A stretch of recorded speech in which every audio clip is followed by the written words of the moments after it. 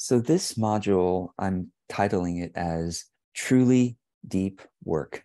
And it's a play off of the phrase deep work popularized by the book of the name by Cal Newport. And I've read the book. And basically, it's been a couple years, but basically the book suggests different ways to put distractions aside so that you can spend more spacious time going into your flow state when you're working. Because you probably have noticed when you do some work, it takes you some time to get into kind of this flow, and then some kind of trance is what I call it. And once you're into the flow or trance, it smooths out the work itself. It's more, you're in momentum, some people call it. So deep work from Cal Newport, the book, basically goes into different ways of creating flow state. Now, why am I calling this lesson truly deep work? Because work has typically been defined as a means to an end. You work so you get results, so you get income, so you make an impact even. But that's also, the work itself is so that something else happens. And so when you learn about deep work and flow state, it's still this idea of doing work excellently so that you have great results. And they kind of suggest that maybe the flow state might be worthwhile in itself, maybe.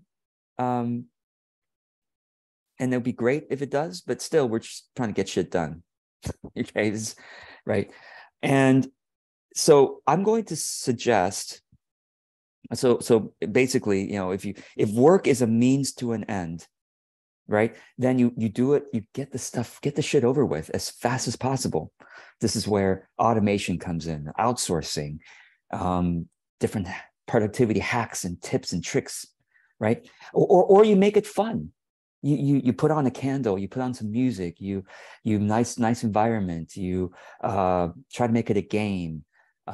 This is what people mistakenly think of as joyful productivity.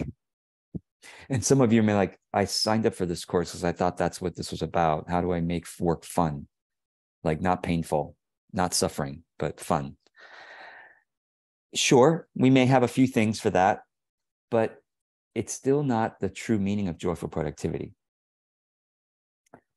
So joyful productivity is not even about the flow state. And sure, it helps. And it's not about getting shit done as fast as possible. And it's not about making it as fun as possible. Those are all helpful, shallow Band-Aid, solutions to life is suffering. Okay. But here's another perspective. Work is love made visible. And you may recognize that quote from Khalil Gibran.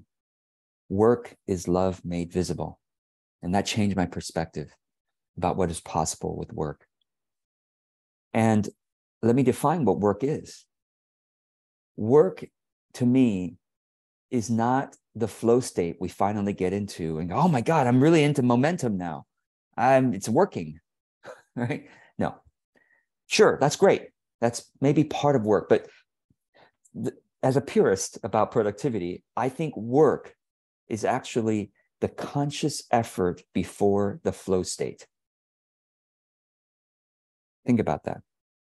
In a single hour of writing or doing your taxes or solving a tech problem or meeting with a client, preparing a meeting, whatever you're doing, chopping wood, carrying water, in the hour of the action, there's several states that happen.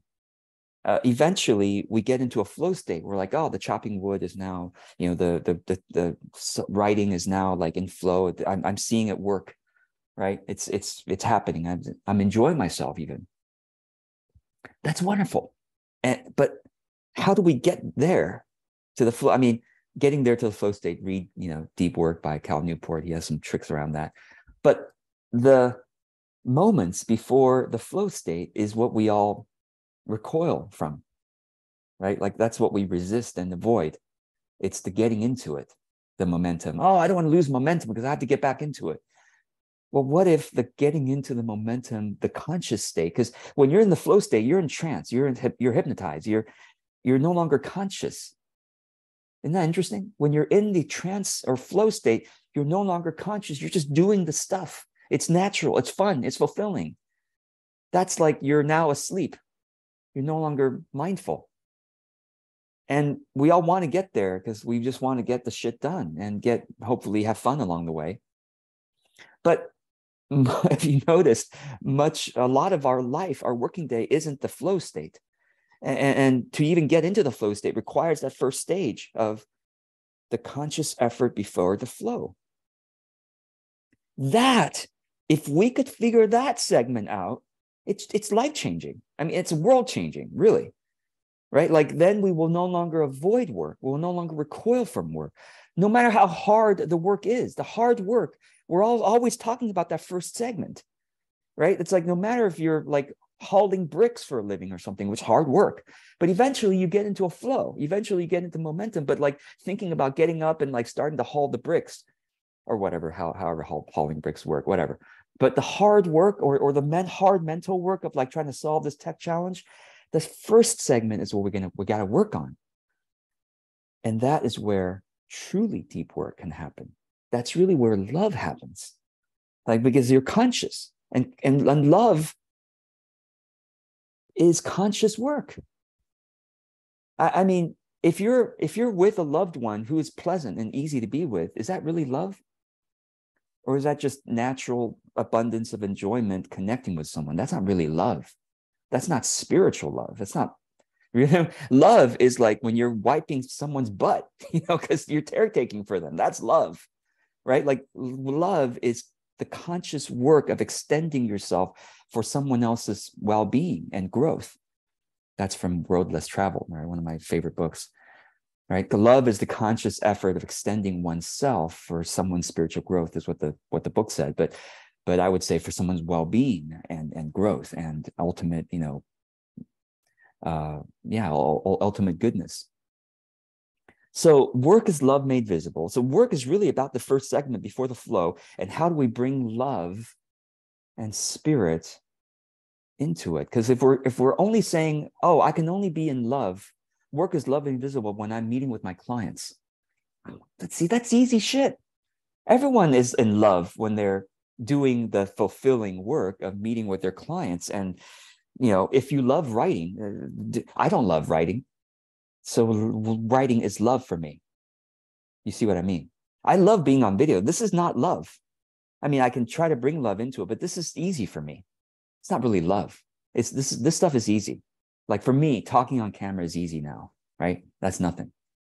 Love for me is like planning my next launch or figuring out why is this automation not working or doing my taxes. That is where love is needed, right? This shit is easy, So like that's in your work too. You have some shit that's easy. And that's like, yeah, you can bring some more happiness to it and bring some more grace to it, sure. But that's easy. The shit that's hard is where work is love made visible. So, so what I'm saying is to reframe work itself, especially the segment before the flow, as a sacred practice. That work itself, what if it's not a means to an end, but that there's some deeper meaning to that conscious action of love, the conscious action of bringing grace or bringing forgiveness or bringing of yourself to bringing gently setting this inner critic aside. That's work too, right? Love made visible. Thank you, inner critic. I'm trying to write here. I'm trying to create here, and I know you care about me. I love you, and please sit over here. I'll take care of you later. That is work, love made visible too. So whatever work is for you, right? And the more you can say that the segment before the flow is itself worthwhile. Let me explain what I mean by this. Like, athletes are amazing because they have essentially reframed the pain of working out, the pain of exercise, as itself good and worthwhile. Like, that's why they're an athlete, right? Like, how does someone become an Olympic athlete or just a pro athlete? They have to work out a lot. They have to exercise a lot. Do you think all that stuff is fun for them? Probably not a lot of the time. There's a lot of flow, sure, when they're like on the ski slopes and whatever. But like the push-ups and all the things they have to do, at least the beginning of it, it's not fun. But they somehow reframed it as worthwhile, as like it's worth it. I'm growing myself. And maybe, yes, maybe they're quite attached to the results, but like the best athletes frame the work itself as being worthwhile as a personal development exercise. Right. So for us non-athletes, I think of it as stretching itself can feel good. You notice that stretching itself can feel good. Like, that's like the gateway. Like, oh, that feels good to stretch. What else could feel good that's good for me? Like, that's not something I typically do or would naturally do. Could running be good for me? Could jogging be good for me? Yes, it's good for me. And can I find a way to enjoy that pain? And to reframe it as, could push-ups be good for me? Yeah, push-ups are good for me. Could I reframe that as somehow pride or something deeper, the exercise, not just thinking about the muscles or the fitness, but to think about the value that I can infuse into that effort. So that's physical athletes. Mental athletes have done the same thing, right? How can I infuse my values into the hard work of writing or solving this tech challenge or doing my taxes or planning this thing or solving this problem? Like, how can this solving process itself be good for my brain and creativity and bring goodness into the world? Emotional athletes, same thing.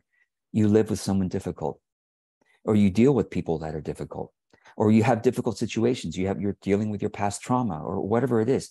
And the emotional work and the emotional labor of life, are we recoiling from it? Are we just going to resist it? And like, life is supposed to be vacations and hobbies, or can life and the emotional work that's involved be itself love made visible? And we are athletes of joyful productivity, right? That's what we are. We are athletes of that. I'm encouraging us to be. So, general remarks here about what work really is, that segment before the flow, and how we can see deeper meaning in that segment, that hard work part of the time. How can we see deeper meaning into it? And if we see deeper meaning, then we aren't as attached to the results, because that itself is worthwhile. We're not even attached to how soon can I get to flow, because if we do that, then again, we come out of seeing that moment as itself worthwhile. And so there's this quote that changed my life, really. It's from the Bhagavad Gita, and it goes, "To action alone hast thou a right, and never at all to its fruits." Wow. To action alone hast thou a right, and never at all to its fruits. So the profit that comes, the income, the impact on the world, even, or even the flow state, that's a fruit of your action too, right? The fruit of working hard to try to get into the flow state, that itself is, am I hoping for the flow state, or am I just trying to appreciate the hard work in itself? And when you are able to find the meaning and appreciation in the hard work, maybe the work is no longer hard in a philosophical sense. It might be hard physically or mentally or emotionally, but you found another refuge, right, in the deeper meaning of that hard work. So let me continue with the quote. So, to action alone has thou a right, and never at all to its fruits. Let not the fruits of action be thy motive. Let not the fruits of action be thy motive. and neither let there be in thou any attachment to inaction. So don't be lazy either. Don't be lethargic. Don't be in inertia. So don't like chase the fruits of action, but also don't sit on your try not to be depressed and doing nothing, because there's no point. No, don't be what do you call it? Meaningless. Life is meaningless kind of thing, right? Don't be that. So the final quote is, for by working without attachment, one attains the supreme. And I'll just drop a couple words here, and I'll move on because we have lots to talk about. And from this philosophy comes three words, or the three gunas, Gunas. It's the three qualities of action or nature or universe.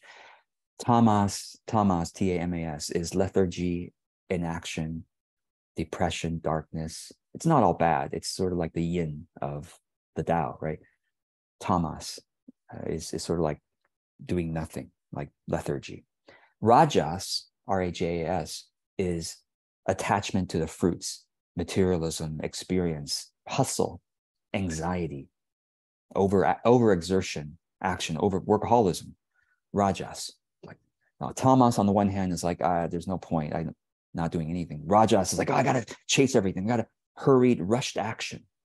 And then there's sattva, which is sort of like this melding or harmony of the two, and a higher intelligence of calm, wise action, which is actually seeing the meaning and the spiritual growth within the hard work itself, and not so much attached to the results, because the results are up to God or up to the universe, right? Up to natural forces.